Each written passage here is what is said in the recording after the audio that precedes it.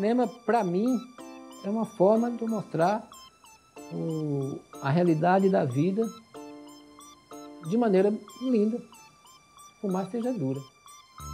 Salve Milton, tamo junto, irmão. O Mazarope do gueto começa a filmar, após testemunhar no circo hilariantes passagens. Daí seu campo criativo, seu dom de improviso começa a despertar. O Mazarope do gueto começa a filmar, após testemunhar no circo hilariantes passagens. Daí seu campo criativo, seu dom de improviso começa a despertar.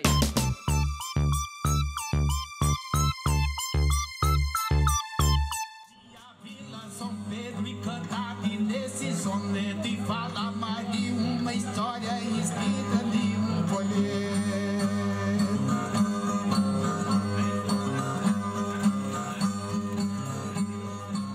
Eu nasci na Fazenda Jacaré, lá em Brumado, interior da Bahia. E na cidade tem um totem, uma torre grande, cheia de anúncios da loja. E embaixo, nesse totem grande, cheio de anúncios, embaixo tem uma televisãozinha para o pessoal assistir. E minha mãe, muito católica, ia para a igreja. Eu, não muito católico, não ia para a igreja. Eu sempre enganava ela. Nós ia para a igreja, ela entrava por uma porta, eu entrava junto com ela e saía pela outra. E corria para a pracinha para assistir a televisão. Mais tarde, conheci o cinema, com o seu Zuzu, que era o proprietário do cinema lá. Que ele passava os filmes e tinha uns cartazes, umas placas enormes, umas placas bem grandes assim. Ele botava o nome dos... Hoje, Tarzan, né? E aí tinha que botar pela cidade para divulgar. E aí, então eu encarregava aquelas placas, só que eu ganhava também, lá dentro, varrendo, eu tinha uns pedaços de filmes. Eu ganhava aquilo ali e catava também do chão e levava para casa e colava um no outro. E tive a ideia de fazer um projetor, que eu vi o projetor do cinema e tive mais ou menos a ideia de como é que fazia um projetor. Então eu peguei uma lente de um óculos velho que a minha mãe tinha, fiz uma caixa, coloquei essa lente na caixa, uma lâmpada aqui forte, entre a lente e a lâmpada, passava a película, o filme. Esse pedacinho que eu juntava, colava, passava ali no meio. Eu tinha aquelas partes lá que tinha filme, hoje não era filme pornográfico, mas para a época era. Aproveitava essa hora que mas meu pai saía para a igreja, eu ficava em casa sozinho, eu pegava, ligava meu projetor que eu tinha feito, jogava na parede, abria a porta e cobrava da molecadinha, que estava doido para ver a mulherada, 30 centavos para eles assistir o filme. Então lotava a minha sala lá. E conheci mais televisão, minha mãe já comprou uma televisão para nós também, né? Preto e branco. A gente colocava um plástico azul e amarelo para poder ficar colorido. E ali eu conheci São Paulo. Então a imagem de São Paulo na televisão é linda. E quando eu cheguei aqui, que eu cheguei no Tietê, continuou lindo, aquela imagem linda, aquele prédio, né? Quando eu cheguei em Jabaquara, que eu peguei um ônibus para a periferia da Serraria aqui em Diadema, aí eu fui vendo a mudança, vendo a janelinha do ônibus olhando, né? E os prédios acabando, formando um monte de barraquinho. Estou voltando para a Bahia de novo, isso aqui, até chegar na Serraria. A Serraria na época era feinha que dói. Aqui em São Paulo ele fez curso, fazia curso, minha mãe mandava de ir lá para o dinheiro para pagar o curso dele. Eu fiz direção de arte com Tony Vieira, ele fez A Filha do Padre. Aí ele estudava, ele fazia o curso, depois ele começou a trabalhar. Ele era cartazista e eu trabalhava como operadora de caixa. E lá ele colocando cartazes, ficou bem em frente do meu caixa e nós começamos a paquerar. E daí, nós marcamos um dia de sair para ir no cinema e começamos a namorar, 1 ano e 6 meses casamos. Quando eu comecei a trabalhar por conta, eu vi que eu tinha mais tempo. Eu tive mais tempo para fazer minhas coisas ligadas à arte, ao cinema principalmente.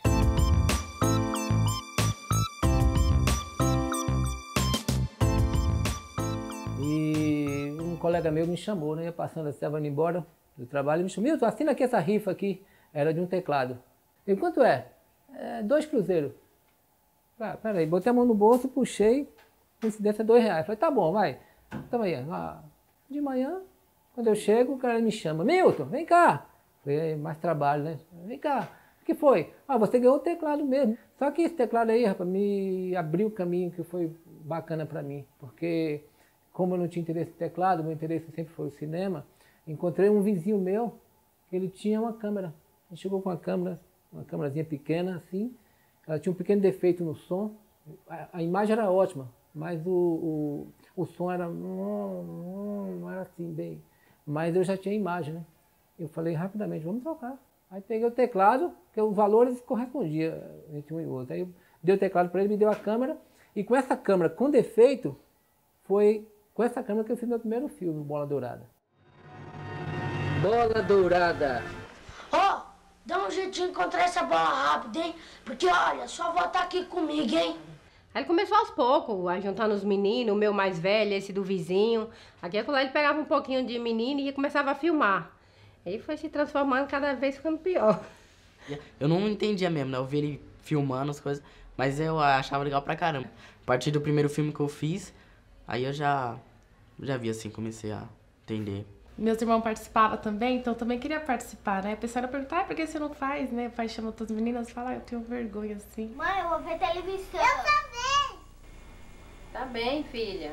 E tudo isso que eu fazia era sempre que eu tinha visto no cinema. O cinema tinha música. E como fazer música? Eu não tinha aparelhagem. Para transpor essa dificuldade, o que foi que eu fiz?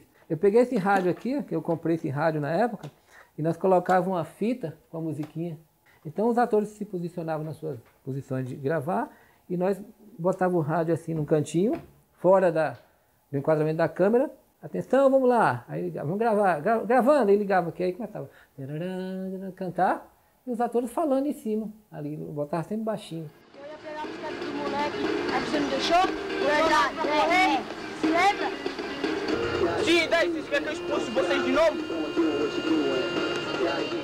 Eu não consegui fazer uma edição, né? Eu ia gravando por sequência já. Gravava e parava. Ali era a cena 1, já começava, não podia errar, já ia fazer a cena 2. E no final tinha um letreiro.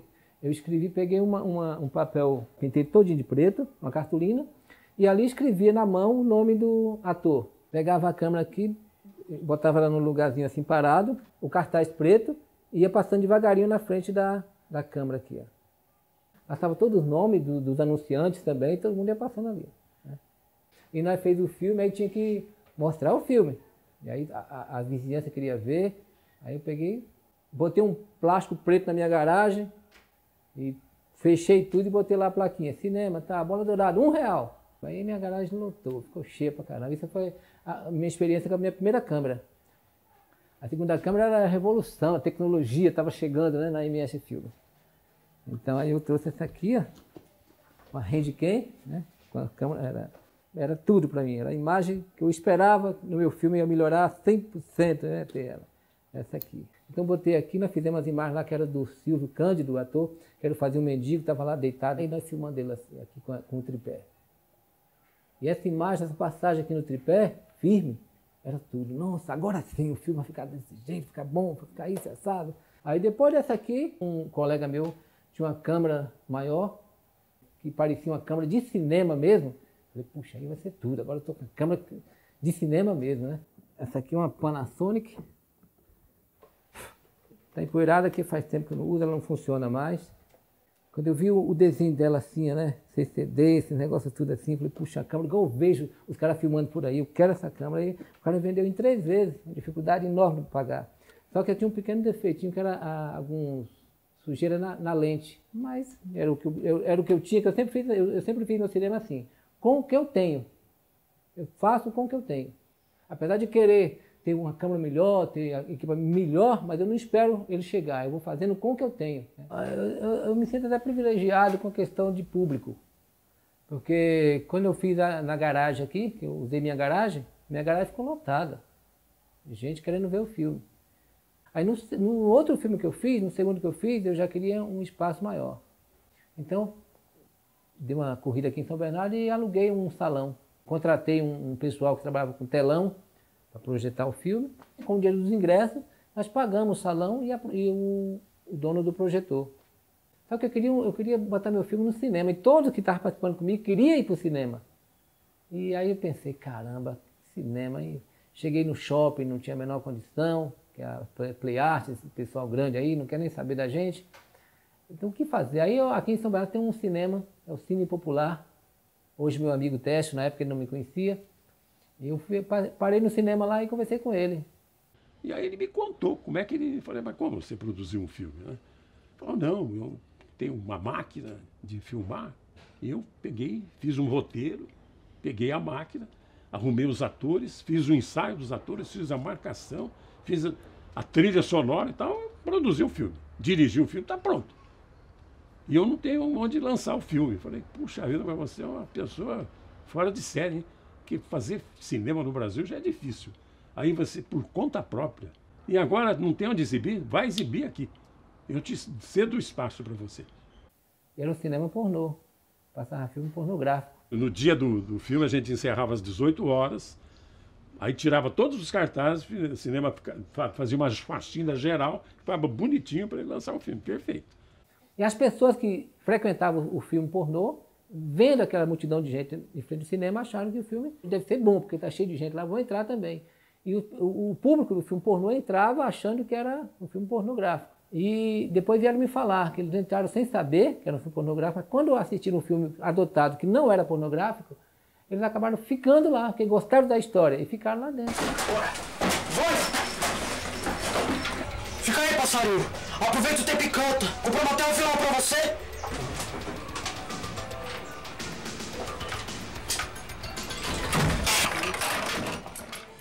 A garagem, o buffet, e agora estava, eu queria, cinema, telona, todo mundo lá.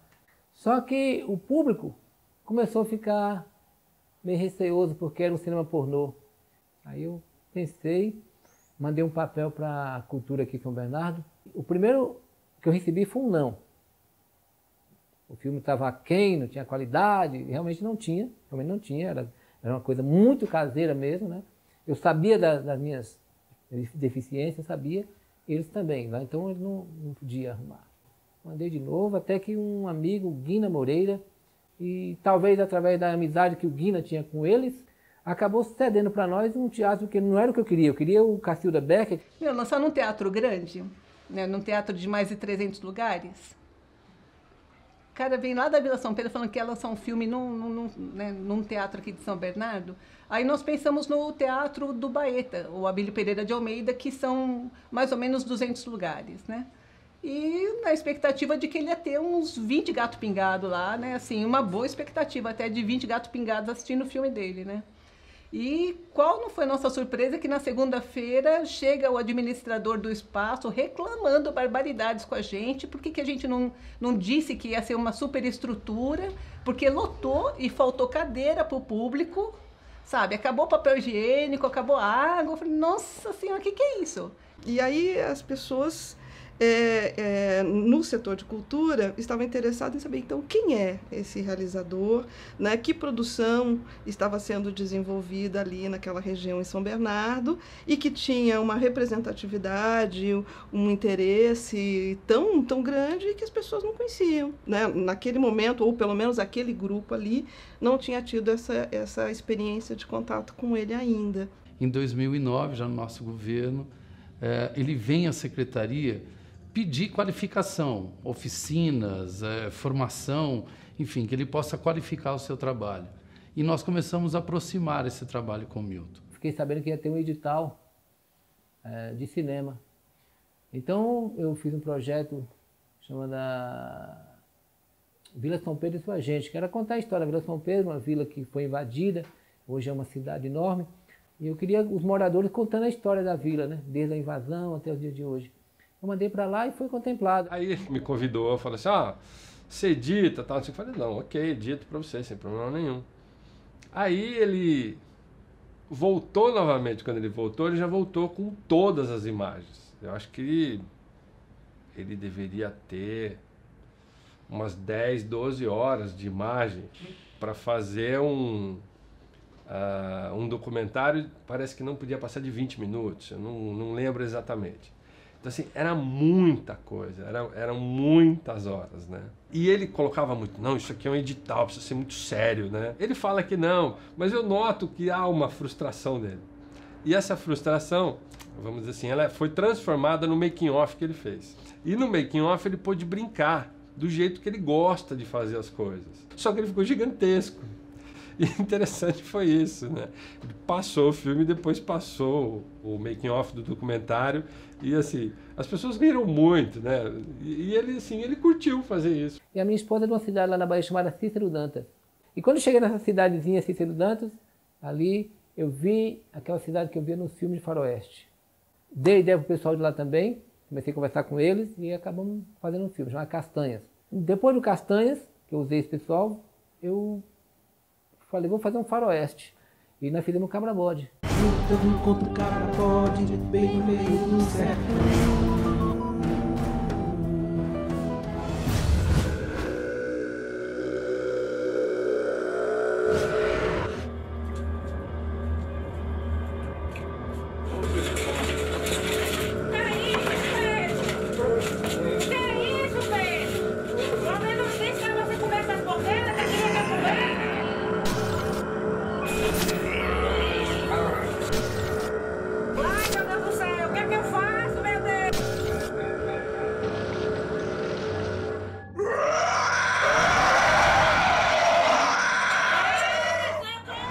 Aqui para São Paulo, um Sérgio Pires, da Escola Livre de Cinema e Vídeo de Santo André, me convidou para um filme que ia passar lá. E ia ter o filme, ia ter um debate com a Bernadette. E quando eu terminei a conferência, veio um rapaz conversar comigo. E ele falou, olha, eu conheço você do cinema de bode. Fiquei surpresa que eu não conhecia, ele se apresentou, sou cineasta. Falei, e começamos a conversar sobre cinema, esse cinema periférico, esse cinema de comunidade, esse cinema que envolve as pessoas. Eu gostei muito, falei, você tem algum filme? Tenho, ele humildemente falou, eu tenho. Então manda pra gente, eu estou fazendo a curadoria da Mostra de Cinema do Itaú Cultural e vamos ver, não garanto, mas vamos ver. Ele mandou o filme, não deu outra, agradou a todo mundo, foi um sucesso total. E aí um dia eu abri lá meu e-mail e está lá um convite para participar do Cinusp, né, o Cinema de Quebrada. E eu achei muito importante assim, ele contar a história, né, que é uma história única assim, de como ele começou e como que ele faz todo esse comércio dos filmes dele, né? Então, eu acho que é um dos cinemas mais de quebrada que tem, porque ele não depende, ele é super independente, né? Ele produz, ele distribui, ele divulga, então ele tem já todo um esquema de cinema comercial, né? E aconteceu tanto aqui em São Paulo e lá também na Bahia. A gente colocou anúncio nos postes, no jornal, nas rádios. Lá era um ginásio enorme de esporte. Eu estava acreditando, mas eu corri o risco de realmente não ter ninguém. Aí o que foi que eu fiz? Eu peguei e sorteei um bode. Ela amarrou um bode bem perto da onde a gente estava vendendo os ingressos. E eu ainda falei, Milton, R$5 é caro. O pessoal daqui são muito pobre, não tem não, que não é caro não. E aí era eu e minha irmã vendendo, nós não dava conta do tamanho da fila de gente comprando. Aí o último rapazinho que comprou o ingresso, ele chegou e falei, moço, tá acabando. Você não vai pegar mais nada do filme, já quase acabando. Falta o quê? Uns 5 minutos para acabar. Não, mas mesmo assim eu quero entrar. Aí comprou o ingresso. Esse cara que foi o último foi quem ganhou o bode. Não é um filme assim, acabado, né? Não tem todo acabamento, som, efeito, não tem tudo isso aí. Não tem que dizer que é bom ou ruim. E que o filme dele é ruim. E que o outro é bom. Porque foi feito em película, foi feito em digital, cinema digital e tal. E o dele é feito em mini DV. O que acontece é que a gente no Brasil ainda não descobriu uma fina linha que se chama qualidade cultural. E esse filme do Milton Santtos é um dos que nós elegemos como um dos mais significativos, mais representativos do que é o cinema de borda brasileiro. Eu tenho um amigo de muito tempo de São Bernardo, que é o Walter Limonada. Eu queria falar de um trampo que o Walter Limonada estava fazendo. Na época, no Manos e Minas, a gente ia num lugar e mostrava mais de uma coisa. Só que eu falei, Limonada, eu vou falar dessa parada que você tá fazendo, mas você tem que me mostrar outra cena, uma segunda cena para ser um quadro com vocês dois. Ele falou, Milton Santtos, cineasta da periferia lá de São Bernardo. Eu falei, é mesmo? Só que eu nunca tinha ouvido falar. E a gente marcou de ir lá fazer um quadro pro Manos e Minas na TV Cultura. E aí depois que eu troquei de emissora, já tava lá no SPTV da Globo, eu acho que a história dele ainda precisava ser vista por mais gente, assim. Então eu vendi de novo essa pauta falando, porra, mano, já fiz isso aqui na TV Cultura, mas dá para contar um novo momento. Ele tá fazendo um novo filme, na época ele tava filmando. Aí a gente foi num dia de gravação e fizemos um quadro também na Globo. Um amigo do vizinho meu aqui ligou para ele. Ô fulano, olha, aconteceu alguma coisa em sua rua aí, mataram alguém em sua rua aí, viu? Que a Globo tá aí, tá fazendo a matéria aí. Aí depois veio o Canal Brasil, tem a TV Arte 1, que é um canal a cabo da Bandeirante. Isso é muito valioso, não só porque ele está num veículo de mídia, mas porque a mídia que tanto criticamos porque ela acaba dirigindo, e por força do trabalho dele, ele chega a isso. Assim, eu vou em muitos lugares com muitos tipos de eventos culturais, com muitas pessoas que produzem e tal. Mas o Milton, ele é diferenciado, assim, no sentido dele não tem nada e ele transforma o nada em filme, cara. Todos os filmes que eu tenho hoje, eu tenho 22, e não fiz nenhum com atores profissionais. São estudantes de cinema, estudantes de teatro e pessoas que gostam de fazer cinema. Eu não sinto dificuldade em trabalhar com eles. Pra falar a verdade, eu me sinto até mais à vontade, porque eles não vêm escolados, não vêm munidos de uma técnica, né? Eles vêm mais abertos, mais à vontade. Vem aquela massa que você pode pegar e... E eu não sabia nada desse negócio de ator e tudo, tal, mas aí ele colocou, não, você vai ter que tal. Eu falei, não, beleza. Aí eu falei assim, eu fico nas suas mãos. Você falar que se eu sentar, eu sento. Se falar para ficar em pé, eu fico. Eu só quero ficar da melhor forma possível para continuar o trabalho bacana que é o filme. Não quero atrapalhar, não. É que as pessoas não entendem o cinema dele ainda. Eu já falei para ele que daqui a 10 anos alguém vai falar alguma coisa. Ele vai virar uma tese, com certeza.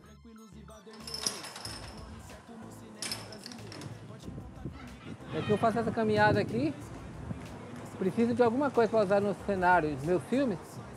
Eu vou aqui, ó, vou no lixão, fica aqui na...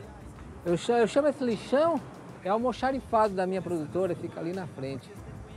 Aqui o pessoal vem e joga o lixo aqui, a prefeitura depois manda o caminhão, pega tudo de volta. Então quando eu vou filmar, eu venho aqui, pego... Hoje mesmo, se eu fosse fazer um filme hoje, eu estava com sorte. Hoje está cheio de coisa interessante. Ó, vem ver comigo. Tá vendo essa cadeira? Meus filmes, o cara pega essa cadeira aqui, joga no chão, pá, quebra. Porque eu posso. E tudo de graça. Ser o cineasta da cidade, sempre nas filmagens, pra não queimar o filme e a imagem. Já que escolheu seguir correndo pela margem, a ideia é fazer e não deixar pela metade. Deixar o tempo correr, pra que venha a prosperidade. E quem sabe lotar cinemas e não ficar só de passagem. Porque é importante saber da dificuldade dentro de um trabalho feito com vontade, na raça com apoio da comunidade. Eu tiro o chapéu pro Mazzaropi, mas esse é Milton Santtos, MS Filmes, na pura sagacidade. Corta o som.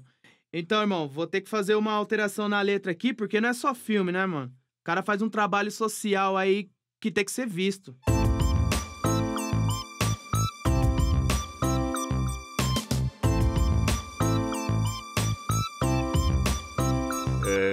Nós moramos vizinhos ali por muito tempo, muitos anos, né? E eu sempre ficava ali no meu portão da minha casa, né? E eu chegava do trabalho, ele estava lá deitado na calçada, às vezes ensanguentado, que tinha apanhado de alguém, que ele bebia muito na época, ele bebia demais. E um dia estava filmando o Aventureiro da Caverna, eu precisava de um personagem, né? De um ator para fazer esse personagem. Aí dei de cara com o Silvio.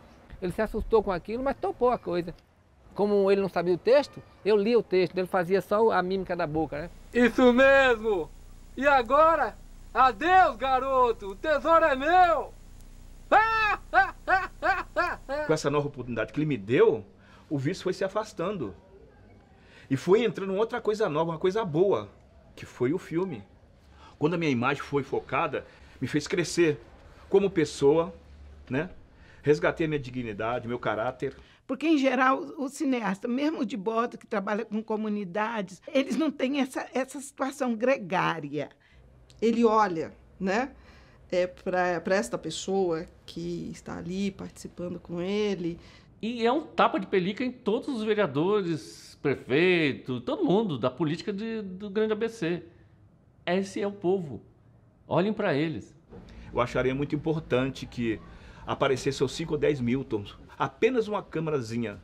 Dessa câmerazinha, ele resgatou muitas vidas. A minha, principalmente, de muitos outros, né? De garotos que estavam ali sem saber o que fazer, sem fazer nada, às vezes dando trabalho para os pais.